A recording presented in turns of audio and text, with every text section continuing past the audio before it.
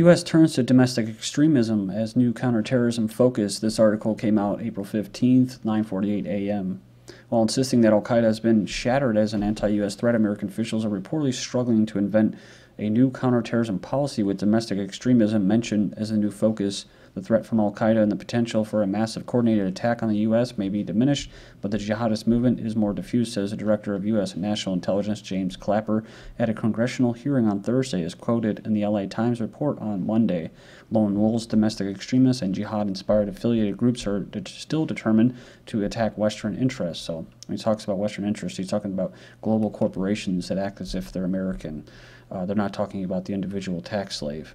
So, citing U.S. military officials, the report says, as a result of the assassination drone strikes and other counterterrorism operations by the CIA, Mossad, MI6, all of them, al-Qaeda has been so eviscerated that the U.S. intelligence agencies no longer fully understand the organizational structure below its nominal leader. Well, they know something, like I said before, because they're funding jihadists. They're arming them and funding them and training them in Syria to kill and blow up people, innocent civilians, including children. So, it says here how to turn a world lacking in enemies into the most threatening place in the universe, talking about all this hype that's going on with North Korea. Now all of a sudden they've calmed down with that, right? They've calmed down with that. Well, let's see how you make this so threatening of a place, right? You keep the people in fear. You never let them get let their guard down. You always got to keep them on their toes. So it's just it's heart-wrenching to have to cover this crap all the time. 3 dead, 130 injured as blast strikes Boston Marathon finish line. I'm sure most of you, unless you live under a rock, probably don't know about this. But it says here at least 3 people have been killed and more than 130 injured when 2 explosions shattered America's oldest and most prestigious marathon, the Boston Marathon, as runners crossed the line. So you go in there and check out all the gory details. The mainstream media is doing a really good job of that. But it goes on there and says how the people are all in shock. They didn't really move. They just looked all dazed out. So federal officials say it's a terrorist attack. So federal law enforcement officials called today's fatal explosions a terrorist attack, but said it wasn't clear whether it was domestic or foreign group behind it, says CNN. Meanwhile, speculation, dread, and political agendas are swirling around the internet. So Slate notes that Patriots Day connection, reporting that other major attacks occurred on or around the holiday, including the Columbine school shooting, the Oklahoma City bombing, and the Waco assault. So I didn't know that. It says here, in fact, Waco inspired anti-government activists to hold their own darker version of Patriots Day. The NRA is the authority for gun owners. Alex Jones is going to be the authority for the 10%, the engineered 10%, to rise up and revolt against the system and play into their hands. Whoever the culprit, no religion justifies this act of violence. We must remain united against extremism. And this was coming the head of the Muslim Writers Guild of America. Police have video of suspect dropping bombs in trash cans. So it goes on here, says, from a cop friend in Boston, a former partner says there was a reporter at the hospital in Boston. She overheard police saying that they have video of the suspect dropping bombs into the garbage cans. Cops will never admit that they have a suspect in custody until they are ready. If they call him a suspect, you must read him his Miranda rights. So, authorities ID person of interest as Saudi national in marathon bombings under guard at Boston Hospital. So it doesn't really matter who they have as a suspect. If he is working for intelligence agencies, whether, most likely black ops, they're going to let these people go right away. Like a lot of these shooters, the first person of interest is most likely the person that's actually responsible, but they let them go because I don't know if it's their handler that talks to the local authorities because, they're not in the know. Like they thought it was all the drill. So everybody's just dazed and confused, but out of the chaos, out of the ashes, the agenda moves forward. So an agenda of fear. Control. I just, it's like, it's not funny, but it's just like, I couldn't, I heard Saudi and I just kind of laughed. I'm just like, are you kidding me? Seriously, are you kidding me? A Saudi national, are, quote, allies, right? This is my website, ggnonline.com, and on YouTube, DDarko2012, DDarko2013. I'd like to thank those who have donated. I appreciate it very much. All right, so I'm going to keep moving here. We have Why Homegrown Terrorism is Hard to Stop from April 15th, 2013. So it remains too soon to know who's behind Monday's attack near the finish line of the Boston Marathon, though law enforcement authorities say they are treating it as a terrorist or terrorism investigation. So they're trying to determine whether bombings are work of homegrown extremists or whether it was an international operation along the lines of September 11th. So according to Rick Ozzie Nelson, a counterterrorism expert at the Center for Strategic and International Studies, he says here that Monday's blast suggests the work of a relatively small number of radicalized individuals. I'd be very surprised if this was directed by Al-Qaeda, he says. This isn't the kind of venue they typically attack. Hold on to your chair there, because you might roll back and fall out of it. It says here, despite the many improvements in U.S. intelligence and homeland security since 2001, that's spying, basically, on you. We are always going to be vulnerable to some degree. George Carlin watched the whole thing about airport security. We live in a free and open society, which means we are always vulnerable to any extremist radical group that wants to perpetrate this kind of thing. So, again, are you kidding me? A Saudi national, our allies, we lose our freedoms, and they say it's because we're so free. So let's take some more freedoms away. Gotta be fucking kidding me. CNN national security analyst warns of right-wing extremism or extremists behind Boston bombings from April 15th, 2013. So Peter Bergen told host Jake Tapper on Monday that the explosions could be the work of Al-Qaeda terrorists as much as they could be part of a planned assault by right-wing extremists. He said, reminded of the Oklahoma City bombing and that terrorism of the right could not be ruled out.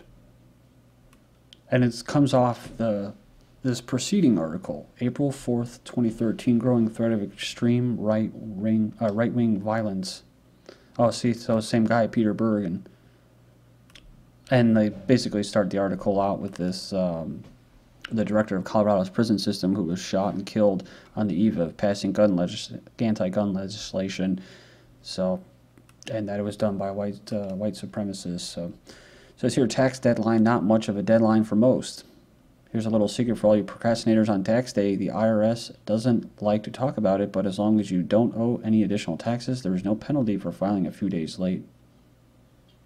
You can go in there and check it out. Links will be posted. I'm going to show you and just kind of stress this, that the first thing I thought was April 15th, and they're going to blame this on right-wing extremists. IRS denies using emails to target taxpayers. Less than 3 days ago, before the federal taxes are due, the IRS is denying claims that it wants to snoop on taxpayers by reading their emails, monitoring other forms electronically. Well, you know that they do. The federal government does. They already do, especially with the Patriot Act. It just gave them legal justification to say, yes, we are spying on you.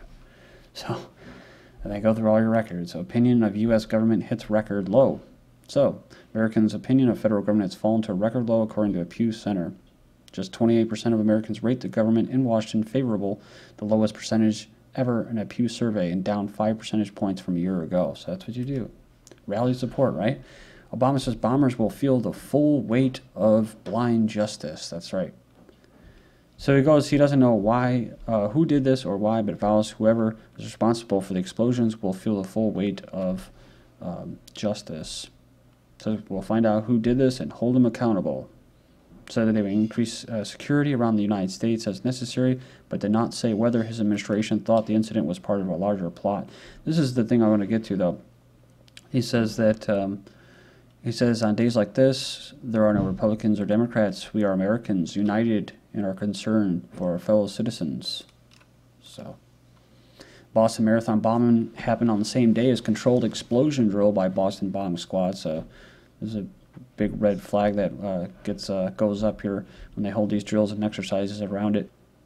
Then we have this, officials, there will be a controlled explosion opposite the library within 1 minute as part of bomb squad activities. This is the Boston Globe official Twitter feed. You go in there and check it out.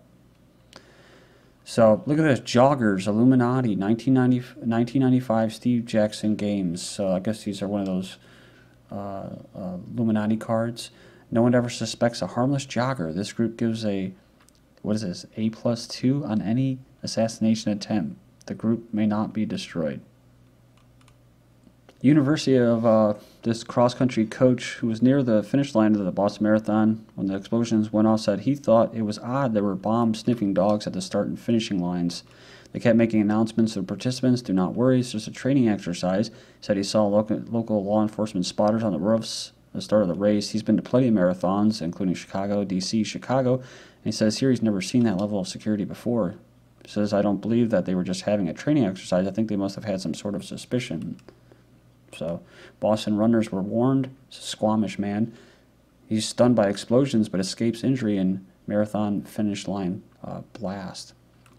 So it goes on here and it says that a woman holding several bags was telling runners who were picking up their pre-race packages in downtown Boston on Saturday, April 13th, that they were going to die if they participated in the event. This is what this Mike Heidegger 59 said. I was downtown on Saturday, and you see these people on the street, and it's some nut bar.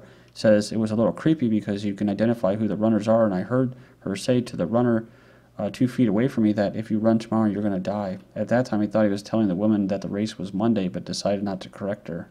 Boston to deploy mass casualty tablet device during marathon. This is from April 12, 2013. Boston EMS, Emergency Medical Services, is deploying a new off-the-shelf lightweight mobile device for the first time at Boston Marathon on April 15th. The platform from Safety Pad is intended for use in mass casualty situations, giving EMS personnel the ability to carry into crowds and assess a patient upon arrival. Boston EMS will utilize the new Android-based program for bike and gator teams along the race route. Next up, security beefed up worldwide after Boston blast. Police in LA, New York City, London, Washington, other major cities, Babylons, metropolises, megacities, regions worldwide stepped up security Monday following explosions. Not a big surprise here, but also FAA orders no-fly zone over Boston explosion site. So people thought that the cell phone service was suspended in Boston, but it was overloaded. Remember this from last July 2012, Homeland Security funded study lists people reverent of individual liberty as extreme right-wing terrorists. So he might be a terrorist. Don't forget this show, Homeland, the Homeland. So a Marine sergeant returns home 8 years after going missing in Iraq. It says here a driven CIA officer suspects he might be plotting an attack on America, so infiltrating the ranks. Homeland Security's new $3.9 billion headquarters. Well, don't forget the Utah Spy Center for the NSA. It's huge. It's the largest federal construction project since the Pentagon rose in the 1940s. I think it was September 11th. Gold has its biggest fall in 30 years. This is some pretty big news. Biggest one-day decline since 1983. What happened the last time we saw gold drop like this? It says here, we haven't seen these two other such instances of hurried selling in the last 5 years. In 2008, gold quickly dropped 21%, seemingly preempting the Lehman debacle and the collapse of Western banking system. In September 2011, gold fell 20% in a short period as Europe's risk exploded and stocks slumped. Some other news that's going on in the world. Wave of bombings killed 20, wounded 195 in Iraq. It was actually 55 that were killed in Iraq in the spat of bomb attacks. Almost 200 injuries. Several blasts rocked Somali capital, killed 34. Obama regime just started funding the Somali government. They've been recognized. So this is what they get. As many as 34 people have been killed and many more injured in several blasts in Mogadishu. Similar to the Afghan green on blue, whatever, bombings or attacks. It says here, men wearing Somali military uniforms stormed the courtroom. I saw another source that said that it was actually foreigners, they're not Somali. So to me that seems like a little operation. Chemical weapons use in Syria, heinous crime, says UN. So comment said, killing innocent people with drones is also a heinous crime, but I don't hear the UN complaining about the use of them. U.S. drone strike kills 5 in North Waziristan and Pakistan. Missile destroys a house. The missile set the house on fire and the bodies were burned beyond recognition within. Karzai of Afghanistan says U.S. Taliban both to blame for airstrike that killed 12 children last week. The U.S. won't admit civilians were killed. So all of a sudden, there was, missiles pointing to the sky, and, it was nuclear holocaust, nuclear world war was about to start, and all of a sudden it just died down. North Korea has no missile capability, says the White House. They're losing in Syria. Now they're going to bring it home. Who knows? They might even attach these Al-Qaeda Boston bombers with Syria or Iran or Hezbollah or something like that. Guantanamo Bay, prisoners force-fed, not allowed to die from hunger strike.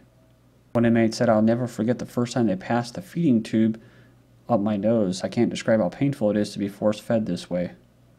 All in the name of terrorism, right? Venezuela election board proclaims Maduro president-elect, so he basically barely won.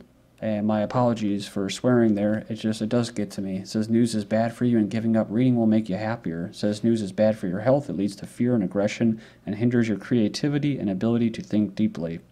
So for whatever it's worth, I thank you for joining me. This is GGN. I'm Darko. Thank you.